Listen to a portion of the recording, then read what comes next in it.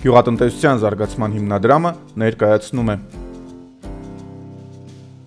Ջերմատներում լոլիկի մշակությունը։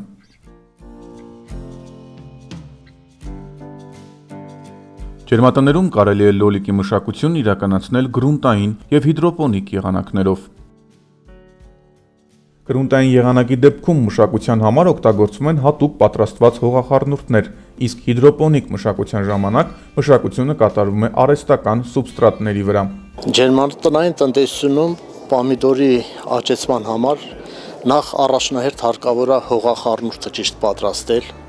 եւ այդ ճիշտ պատրաստված հողախառնուրդը օգտագործել։ Պոմիդորի մշակության ժամանակ խորհուրդ է տրվում նաև հողախառնուրդը պատրաստել երկու մասից՝ մեկ մաս տորֆից և մեկ մաս ավազից։ Այն տնտեսություններում, որտեղ հողախառնուրդներում տորֆի քանակը պակաս է, կարելի է օգտագործել կոմպոստացված գոմաղբի, ճմահողի, բուսահողի խառնուրդ, փխրեցնող նյութ, ծղոտ, խարամ։ Հրաբխային խարամը իրենից ներկայացնում է հրաբխային ապարների ծակոտեն բեկորներ։ Բնական հողի մեջ հնարավոր է ստանալ բերք, բայց այն արդյունքը չենք կարող ստանալ, ինչ որ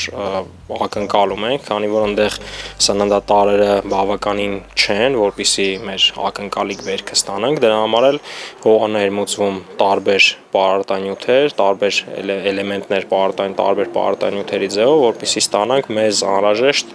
բերքի քանակները։ 1 հեկտար ջերմատան համար պահանջում է 2500-ից 3000 մետր խորանարդ հողախառնուրդ։ Վարելուց առաջ հողախառնուրդին տրվում է ֆոսֆորական և կալիումական պարարտանյութեր։ Բուսահողը համարվում է ջերմատանային հողախառնուրդի ամենակարևոր բաղադրիչներից մեկը, քանի որ ստացվում է գոմաղբի քայքայումից։ Այն 2-ից 3 անգամ ավելի հարուստ է սննդատարերով, քան բերի համարվող հողերը։ Այն նաև լավացնում է հողախառնուրդի ֆիզիկա-քիմիական հատկությունները և այն դարձնում օդաթափանց։ Կոնկրետ այս ջերմոցի հողախառնուրդը իրանից ներկայացնում է բուսահող, որին խառնված է հրաբխային խարամ և նաև գոմաղբ, ու մշակության ժամանակ էլ նաև տրվում են օրգանական պարարտանյութեր տարբեր գրանուլային ձևերով, որը որ նպաստում է մեր ակնկալիք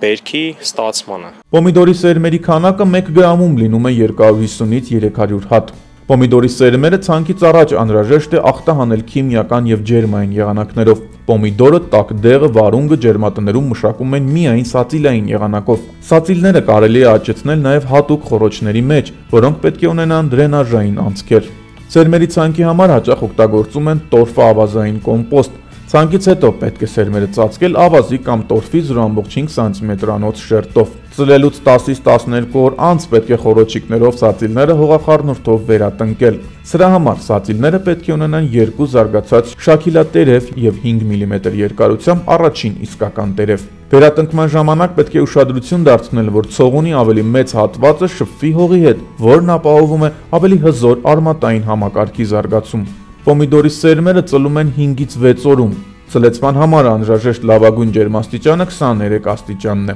Սածիլների ձգվելուց խուսափելու համար անհրաժեշտ է ցերեկը և գիշերը պահպանել համապատասխան ջերմություն, ցերեկը 18-ից 20, գիշերը 15-ից 16 աստիճան։ Սածիլների համար անհրաժեշտ է սածիլանոցում ապահովել անհրաժեշտ լուսավորություն և բույսերի տերևները լինեն իրարից համապատասխան հեռավորության վրա և չկպչեն միմյանց։ Հողի չորանալու հետևանքով ծիլերի վրա մնում է սերմնաթաղանթ, ուստի անհրաժեշտ է պահպանել համապատասխան խոնավություն։ Պոմիդորի մշակության համար շատ էական նշանակություն ունի պոմիդորի բույսերի սնման ռեժիմի կարգավորումը։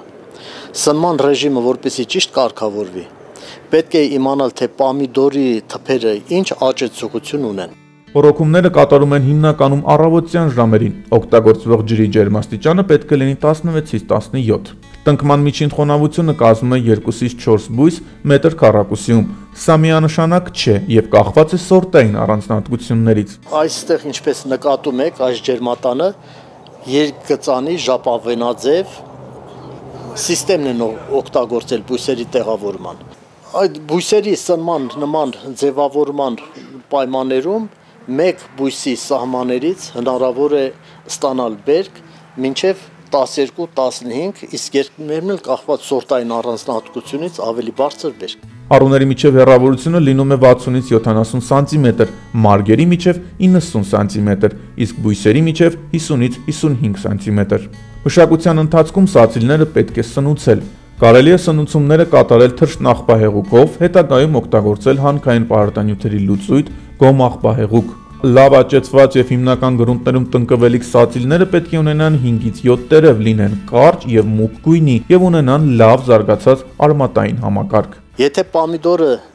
դետերմինանտ տիպի, այսինքն սահմանափակ թուղթ ունեցող պոմիդորի սորտ է, ուրեմն պետք է նրան ձևավորել մեկ ցողունով, ինչպես այստեղ տեսնում եք, մեկ ցողունով։ Պետք է ասել, որ գլխավոր հիմնական ցողունը պոմիդորի բույսի համար ամենաբերքատուն է, քան մնացած երկրորդային ճյուղավորությունները։ Եվ այդ հիմնական բերքը կազմակերպվում է գլխավոր հիմնական ցողունի վրա։ Բայց եթե սահմանափակ աճ ունեցող պոմիդոր է, հնարավոր է օգտագործել նաև մեկ փոխարինող, այսինքն լարը մի լար է իջեցրած հիմնական այս ցողունի համար, հնարավոր է 2 լար իջեցնել եւ երկրորդ լարի վրա տեղափոխել երկրորդ ցողունը։ Երկրորդ ցողունի ընտրությունը կատարվում է այն դեպքում, երբ որ հիմնական ցողունի վրա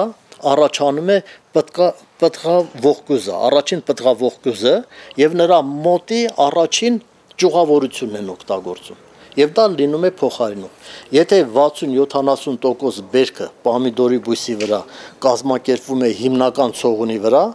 ապա մնացած մասը կազմակերպվում է այդ փոխարինողի վրա։ Ջերմատներում պոմիդորը մշակում է շպալերային սիստեմով, բույսերը բարձրացնելով լարերի վրա։ Անհրաժեշտ է նախորոք տեղադրել երկաթալարերը գրունտից 2.5 մետր բարձրության վրա եւ թելերը։ Նմանատիպ համակարգերը օգտագործվում են ջերմոցում, լարային համակարգի մասին է խոսքը գնում։ Սրա ֆունկցիան բույսի ուղղահայաց դիրքը պահելն է, տարածք խնայելու եւ ամենակարևորը բույսի քաշին դիմանալու համար, այսինքն որ բույսը չկոտրվի, բերքը մնա ուղղահայաց դիրքում եւ մեխանիկական վնասվածքներից խուսափելու համար։ Բացի դրանից այս դիրքում ընդհանուր բույսը մշակել է, բերքը հավաք է, բույսերի պաշտպանությունը, ամեն ինչը հեշտացնում է սրա միջոցով։ Բույսի ուղղահայաց դիրքն է ապահովում եւ բերքի ծանրությանն է դիմանում ընդհանուր բույսը։ Երկաթալարերն անհրաժեշտ է անցկացնել շարքի ուղղությամբ։ Երկաթալարերից յուրաքանչյուր բույսի ուղղությամբ իջեցվում են թելերը։ Բույսերը թելերի ուղղությամբ բարձրանում են մինչև 3 մետր։ Լարերը հարմարեցվում են այդ հեռավորությունները բույսին, այսինքն որտեղ որ բույս ունեք տնկած, այդտեղ պետքա լար լինի։ Եթե բույսը տնկեք 30 սանտիմետր կամ 50 կամ 1 մետր հեռավորության վրա, լարերը պետք է լինեն համապատասխանաբար ամեն բույսի վրա, որպեսզի բույսը փաթաթվելով բարձրանա վերև։ Ամեն տարի հարկավոր է օգտագործել նոր թելեր սնկային հիվանդություններից խուսափելու համար։ Թելերն անհրաժեշտ է ամրացնել հատուկ հողին ամրացված կեռիկին կամ բույսի արմատավզիկին։ Մետաղալարերի հեռավորությունը պետք է լինի 80 սանտիմետր։ Մետաղալարերի հեռավորությունների պահպանումը նպաստում է օդափոխության կարգավորմանը։ Բույսերը թելերին ամրացնում են 2 կամ 3 տերևի տակից։ Ջերմատնային պոմիդորի բերքատվության բարձրացման համար շատ կարևոր է բույսերի ճիշտ ձևավորումը, համապատասխան սնման մակերեսի ընտրությունը, որոնք հանգեցնում են ջերմության, խոնավության, լուսային պայմանների հավասարաչափ բաշխման, որն ազդում է ֆոտոսինթեզի ինտենսիվության, պտղակազմավորման եւ հասունության վրա։ Պոմիդորի բույսերը ի տարբերություն բաց գրունտի պոմիդորների ունեն որոշակի առանձնահատկություններ, որ նրանց ցողունի վրա եղած բոլոր բողբոջները դիֆերենցվում են եւ ջերմատնային պայմաններում բոլոր բողբոջներից տալիս են աճեր։ Եվ այսպես մի բույսի վրա կարող է առաջանալ մոտ 30-ին մոտ նոր ճյուղավորություններ։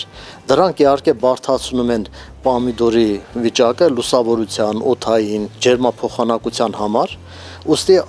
անհրաժեշտ է, որպեսզի նրա ձևավորումը նորմալ կատարվի։ Ուրեմն պոմիդորը ջերմատնային տնտեսությունների մշակելու համար կարևոր միջոցառում է ձևավորում պոմիդորի թփերի։ Շատ կարևոր է, որ աճման ընթացքում բույսերը միմիջը ստվերացնեն։ Լավագույն գիշերային եւ ցերեկային ջերմաստիճանը համարվում է 23-ից 34-ը։ Շատ կարևոր է ցերեկային եւ գիշերային ջերմաստիճանների հաստատուն պահպանումը, քանի որ այն ապահովում է կարճ միջհանգույցներ եւ լավ զարգացած առաջին ողկույզներ։ Ջերմոցներում հողացման համակարգերը լինում են տարբեր։